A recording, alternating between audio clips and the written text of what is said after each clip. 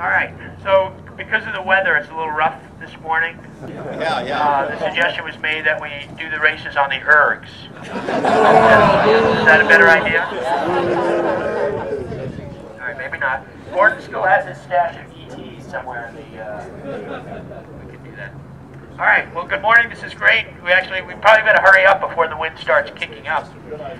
So we're going to do some racing, and I don't know how many crews we have out there yet, although it looks like a lot. So we'll get you guys organized in a moment. Before I do that, I want to, first of all, recognize the folks from the MIT Alumni Association who helped make all of this possible. And so Catherine Leedy is here. Great. Bill Fitzgerald. Donna Savelli, here somewhere, organizing something right now. Teresa Lee, with the flag, she's our flag person for today. And Serena Tarantel.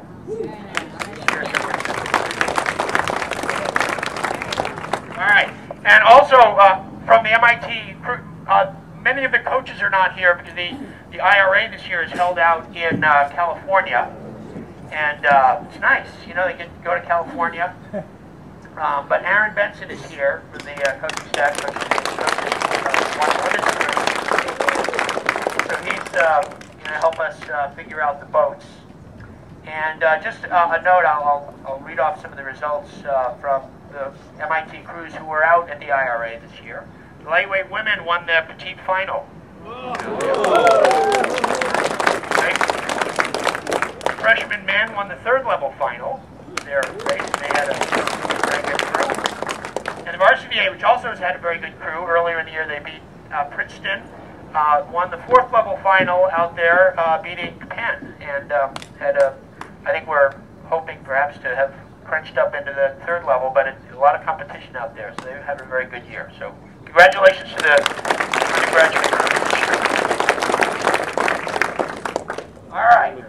So now, we're going to try to get you guys at least semi-organized. So what I need to know is, I'm going to call out your class year. I want to know if you actually have a boat or how many and all this.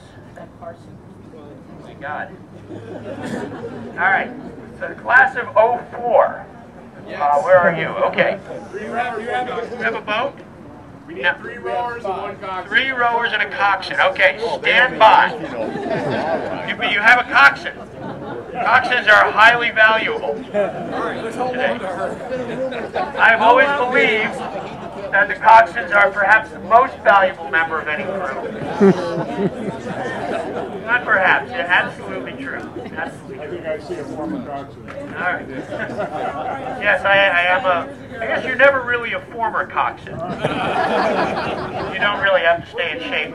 Right, now I also have to make a boat. All right, class of 99. Yes, I see some of you guys. And how many of you are there? More than a boat. Wow, you guys were always very, very good that way. All right, so at least there's one. I should probably write some of this stuff down. Get organized. You have a boat and a half. All right, so maybe some folks from the 04s can wander in with you guys. So we're going to have to figure that out. All right, so 04, 99. All right, class of 94. Can you imagine me rowing with the 04? I know there's 94. 94. So, okay, so you guys are going to kind of do your thing together there. Yep. So how many does that make now? No, that's 5. Maybe with some of these others. I know, but I'm saying, can you imagine me like keeping up with them? Maybe with some of the folks from 99 you can make a boat. Does that seem to work, some of you 99ers? I know we have an extra cox. You're not playing on coxswain together, are you? Husband and wife coxswain team here.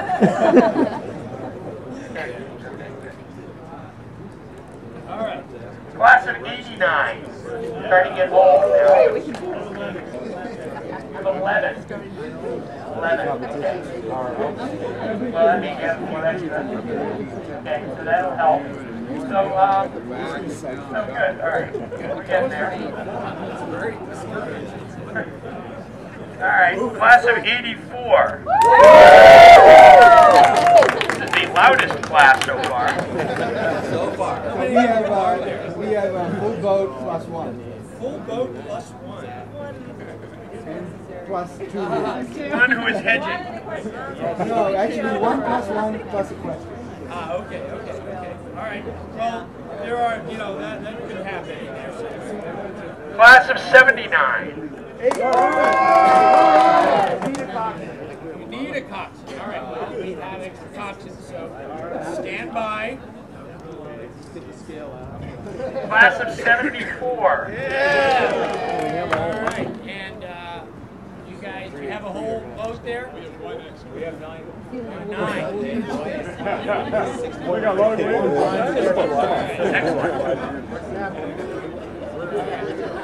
Class of 69. All right. We have 3 from 84. From 64. 3 from 64. Yeah. Okay. And we have a couple guys who might want to row if there's room. I have a feeling there'll be some kind of a boat at the end there. So that means the class of 64, you're hooking up with 69 there. Okay.